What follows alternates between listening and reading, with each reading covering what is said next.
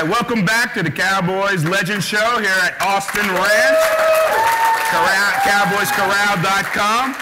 Good to see everybody out here. Our special guest today is, I guess we can call him old now, old number 24, Everson Walls. Give it up for Everson Walls. Thank you for being with us.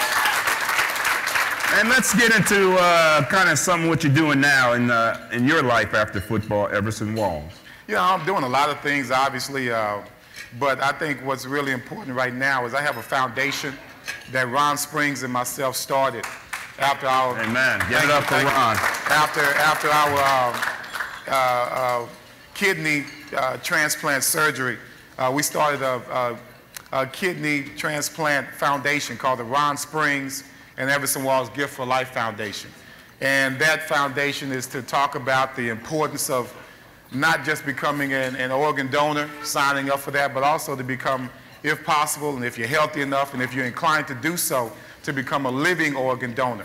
A lot of people are afraid about the misconceptions out there about donating a kidney. I had some friends that actually thought that, you know, they only have one kidney. And of course you have two, so you can afford to give up one if you're healthy enough. I'm doing well, obviously. I'm in better shape than I've ever been in my entire life. Just watching what I eat, as I always did. Even picked up my training a little bit, running in some turkey trots and intending to run in a half marathon one of these days. But I don't think I'm ready for that. Brothers don't usually do that? No, brothers don't jog. Brothers don't jog, right? But I'm jogging. Yeah, I can't play basketball anymore, so I figure I might as well pick up something that I can do and enjoy. So I'm doing that, as well as I have a book coming out around February. I don't know if you guys remember the former Dallas Morning News writer Kevin Blackistone. He and I are co-authoring my memoirs of what's been going on with me throughout my life, and up to the point where Ron and I decided to go into this endeavor of you know, trying to change people's lives. Amen. That's definitely going to be a must-read. What about your memory of Texas Stadium? You grew up right down the street here in Dallas, Texas, you know, in high school football. You went over there in Grambling, played with the great Eddie Robinson, or for the great Eddie Robinson. What was it like for you to walk down that tunnel in Texas Stadium as an undrafted free agent, your first time? And this is a stadium you grew up watching and being around, and now you're on that field in a Cowboy uniform, putting that helmet on with the star. What was it like, Everson? Well, you know, obviously it was intimidating. I mean, you know, being out there with you guys, all of y'all I was fans of y'all before I even had a chance to step on the field. I always brag to everyone that the Hail Mary catch was on my 16th birthday. So 16th. You didn't have to say that. I always, you know, had this connection, I thought, with the Dallas Cowboys. And, you know, of course, coming into that stadium, you know, at that time the stadium wasn't as old as it is now, so there weren't those patches you had on the roof and everything.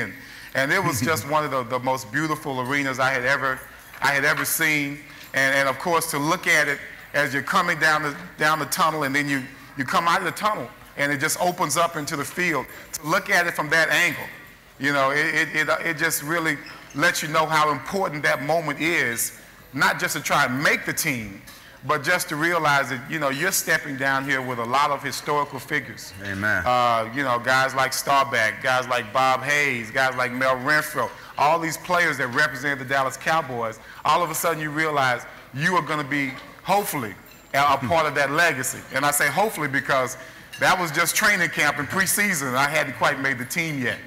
So anxiety was at an all-time high for me. You were very much anticipating making it, and God bless you, because it turned out. Yes. But let me tell you how close Everson was to the Dallas Cowboys growing up. How far away from the Dallas Cowboy practice field did you live? I'll give you an example. If practice started if the meeting started at 10 o'clock, right, I can get up at 9:30 and make it in plenty of time. Still be there. So it was maybe 3 miles from the practice field and I grew up in a small African-American community called Hamilton Park, which is right there on the borderline between Dallas and Richardson.